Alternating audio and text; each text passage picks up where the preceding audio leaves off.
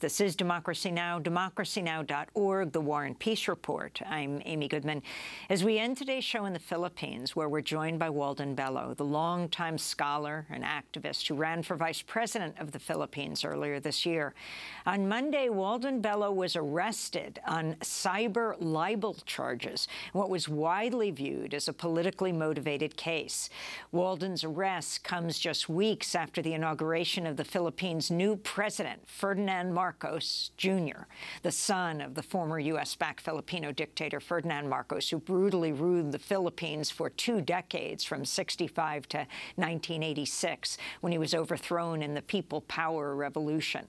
The Philippines' new vice president is Sara Duterte, the daughter of former President Rodrigo Duterte, whose so-called war on drugs killed tens of thousands of people. The charges against Walden Bello stem from comments he made about a member of Sara Duterte's campaign.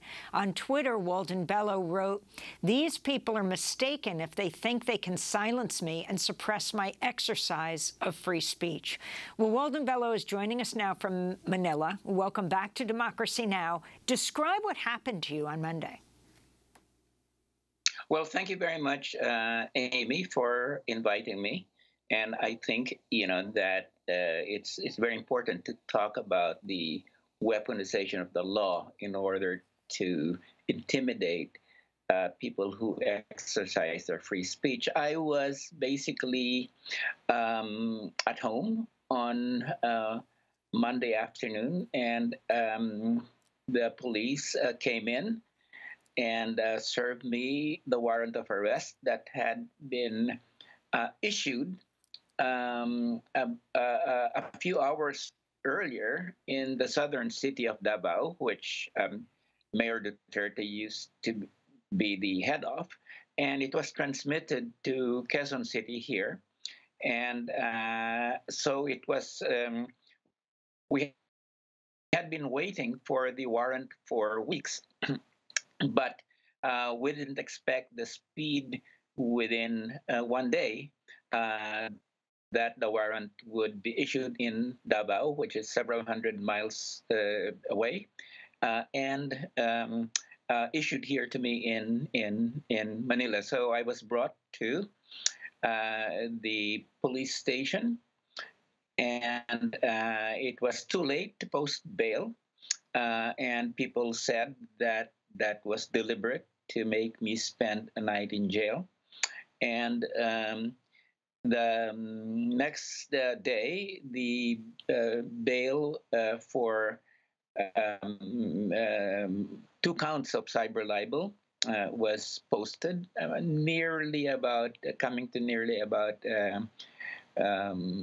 slightly under $2,000. And I was released late afternoon on Tuesday. So that's sort of a blow-by-blow account of the 24 hours from my arrest to my release. Can you talk about the cyber libel law that was passed in 2012? Well, it's a law that is very broad in terms of its application, to and implications for free speech in this country, in the sense that it criminalizes libel. So libel is no longer just a civil charge, which can be settled through negotiations and through, a cash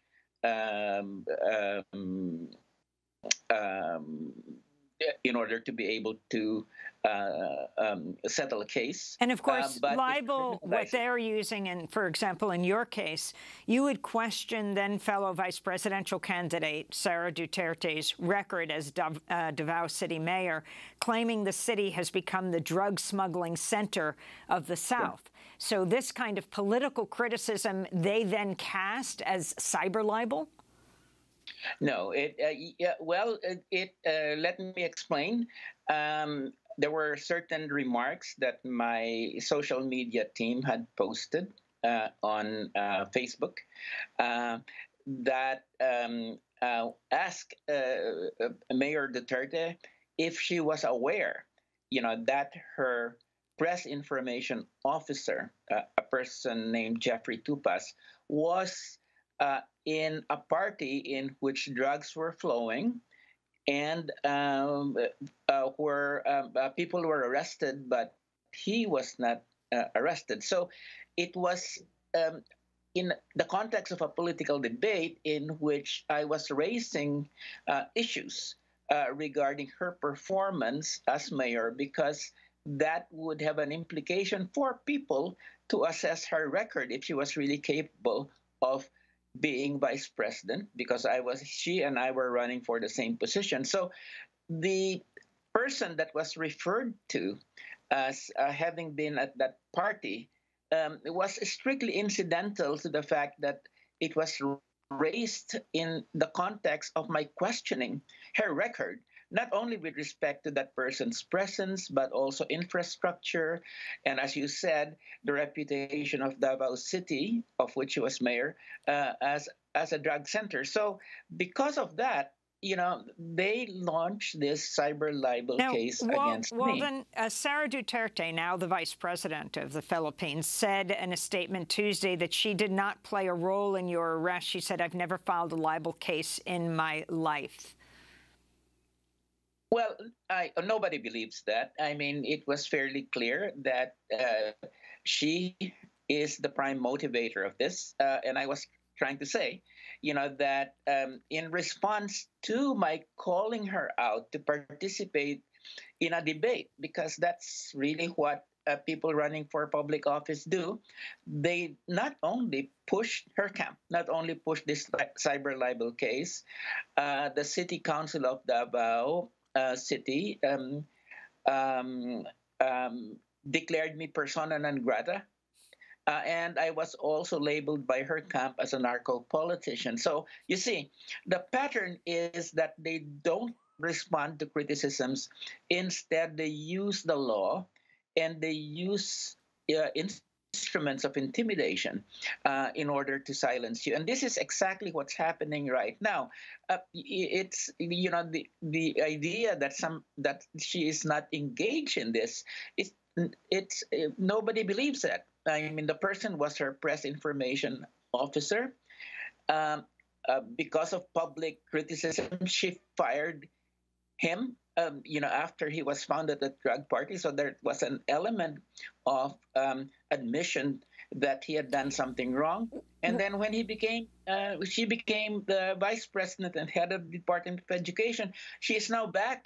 This person is now back as her press relations and officer and head of her media office. So So, Walden, basically, before we yeah, go, I want to make sure you sure. can comment overall on the new government that is headed by the son of the former dictator, that is headed by Bambang, by Marcos Jr., and Sara Duterte, the son of the previous president.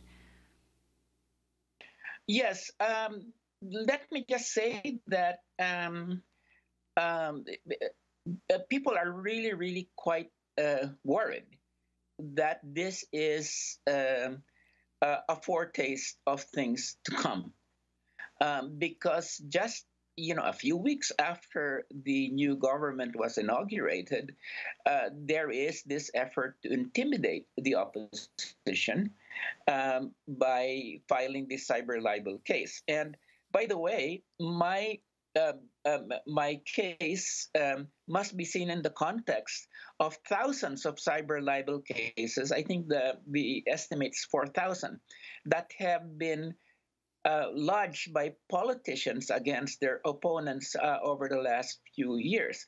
The most prominent, of course, is the way that the father of Sara Duterte had cyber libel cases filed against Maria Ressa, the head of Rappler, who won the Nobel Prize incidentally.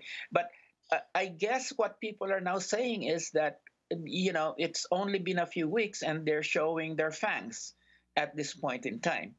Uh, and that's true. I think that this was, of course, aimed at me, but the implications are much larger. And I am being made an object lesson of what can happen if somebody dares to criticize, yeah, a person in high office, somebody in high office in this administration. So I think, Amy, this is the reason why this has sparked so much domestic outrage as well as international outrage, because people really feel that this weaponization of the law, like the cyber libel, is something that has become the modus operandi of these heads of government and officials that really do not like criticism. So the people that you talk to, throughout the whole range of the society here, throughout the opposition, they have come together on this case, because they know that if they win this case, if the administration, wins this case in the judiciary, and it's likely that it will win this case because it has a very strong control over judiciary, then people really feel that democratic rights are in very grave danger. That is what is at stake here at the moment, and I think people see it, which is why they've come together to demand that the administration, the Secretary of Justice at this point, just drop this charge against me. Well, Walden Bello, of course, will continue to cover your case. Walden Bello, acclaimed Filipino scholar, activist, former vice presidential candidate in the Philippines, co-founded Focus on the Global South, arrested Monday and charged with cyber libel charges. He was released from police custody on Tuesday. That does it for our show. Democracy Now! Is currently accepting applications for a people and culture manager. Learn more and apply at democracynow.org. Democracy Now! Is produced with Renee Feltz, Mike Burke. Welcome back, Dina Guzder, Messiah Rhodes, Nermeen Sheikh, Maria Taracena, Charina Nadura, Sam Alcoff, Maria Studio, John Hamilton, Ravi Karen, Honey Masood, Mary Conlon. Our executive director is Julie Crosby. Special thanks to Becca Stelly, John Randolph, Paul Powell, Mike DeFilippo, Miguel Noguera, Hugh Grant, Dennis Moynihan, David Prude, and Dennis McCormick. I'm Amy Goodman. Stay safe.